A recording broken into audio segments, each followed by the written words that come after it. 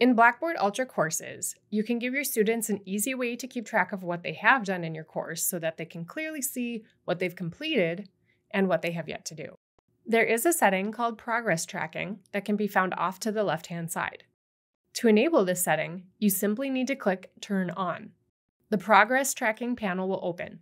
Switch the toggle from off to on and save your new settings. You won't see an obvious change in your Ultra course from turning on Progress Tracking, but your students will now see the progress of their course. Let's take a quick look at what they will see. Every item, like content or assignments, will display a little circle icon to show progress.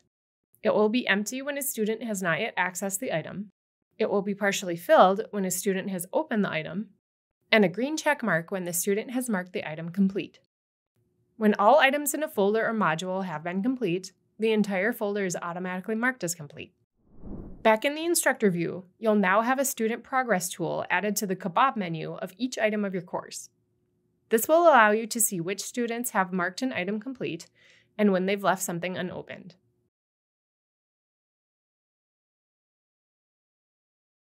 If you need, you can send a message to select students from this area. We'll talk about messages in Ultra in a separate video.